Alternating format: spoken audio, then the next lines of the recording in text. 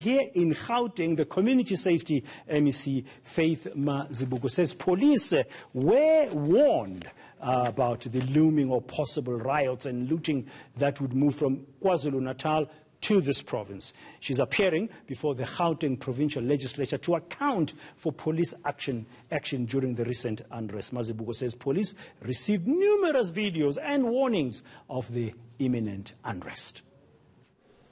Although the police were put thin on the ground, remember about 300 police officers from Gauteng were also taken from here to go assist in KwaZulu-Natal during the time when there were lots of activities happening in KwaZulu-Natal.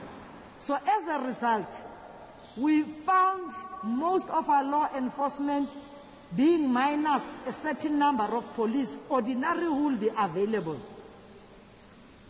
Friday night, we slept whilst everyone was gathering this information, and crime intelligence working flat out in further detecting where else are these messages coming from and who else is sending these messages.